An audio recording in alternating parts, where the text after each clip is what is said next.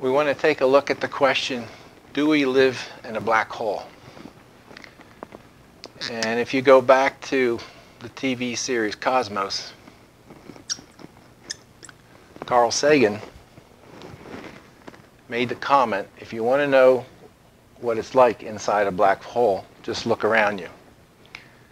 And in the remake of Cosmos, similar words were spoken. So do we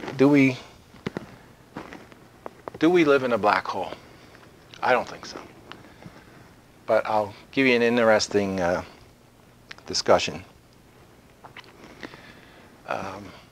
It turns out that from Einstein's general relativity, you can write down an expression for the gravitational redshift. And that is equal to 1 over the square root of 1 minus 2gm over c squared r minus 1.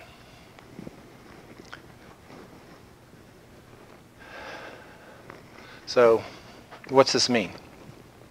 Here we have some massive body, and we imagine that we're emitting some light from it, and that as the light goes out further and further, the wavelength increases. So lambda increases.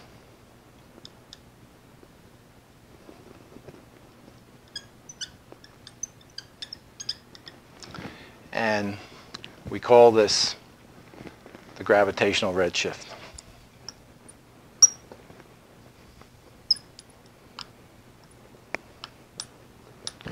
Well, so what? Well, what's interesting is if you take a look at this equation and you say to yourself, what happens if r equals 2gm over c squared? G, again, the gravitational constant, m, the mass of the body, and r, the distance out, and c is the speed of light. If we put r in equal to that, we get 1 minus 1, and so z blows up. So it goes to infinity. So what that means, if we have that sort of setup, light couldn't escape that body. And so that brings us into the idea of a black hole. So again, the gravitational redshift is given by this equation. We're going to ask ourselves what happens if we let r equal to 2gm over c squared.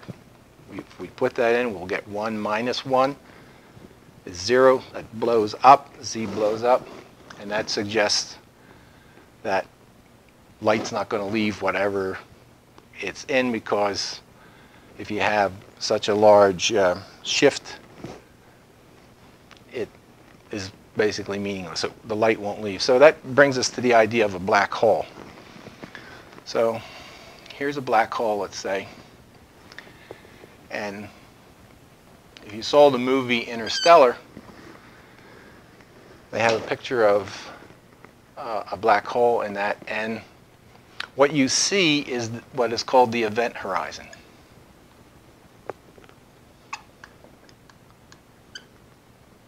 You don't see the black hole. You see the event horizon. And the event horizon, it turns out, is given by this quantity right here. So if we have a black hole with a mass m, and g is the gravitational constant, the radius of for the event horizon will be given by this expression. And that radius, I hope I can spell this right, is called the Schwarzschild Radius. S-C-H-W-A-R-Z-S-C-H-I-L-D. I think that's right, Schwarzschild. If they had vanity plates in Pennsylvania that allowed that many letters, that's what my vanity plate would say, Schwarzschild.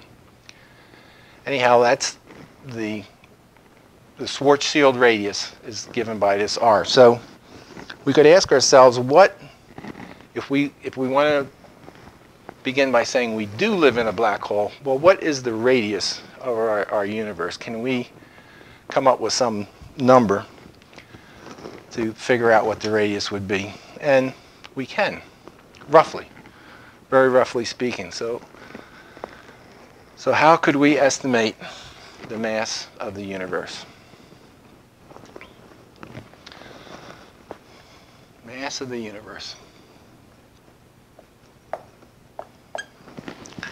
What could we say that's equal to? Well, the general view is that there's 100 billion galaxies in the universe that we can see. 100 billion galaxies. That's 10 to the 11th galaxies.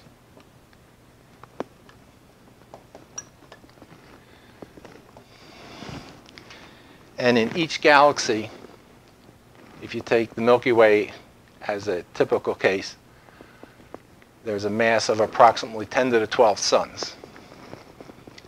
So we have 10 to the 12th suns per galaxy. And then what's the mass of the sun?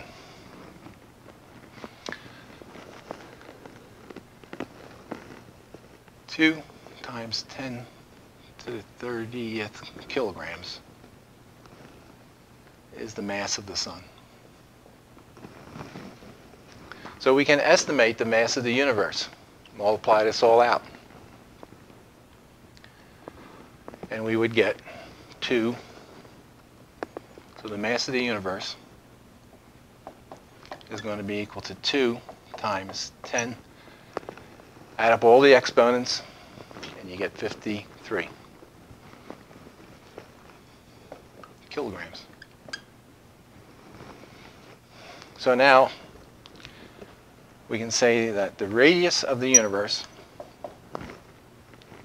is equal to 2g m of the universe, mass for the universe, over c squared. And if we put in the right value for g, for c, using MKS units throughout, and this for the mass of the universe,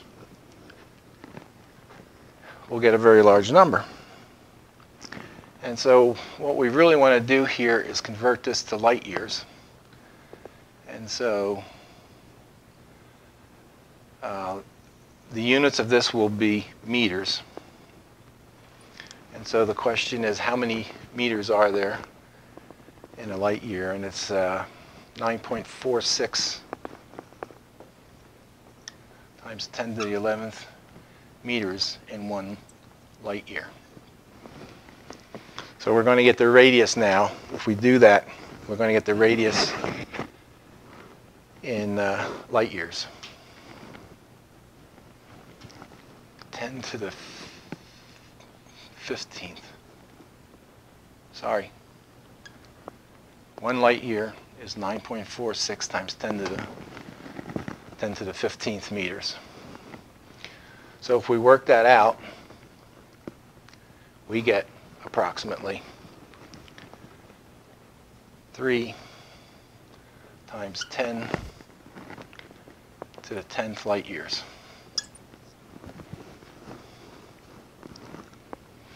So that's 30 million light years. That's 30 giga light years. 30 million light years. And what is the radius of the universe? Well, you can look up work done by Gott et al. I think that was in 2005. And they published an estimate for the radius of the universe to be approximately 46 billion light years.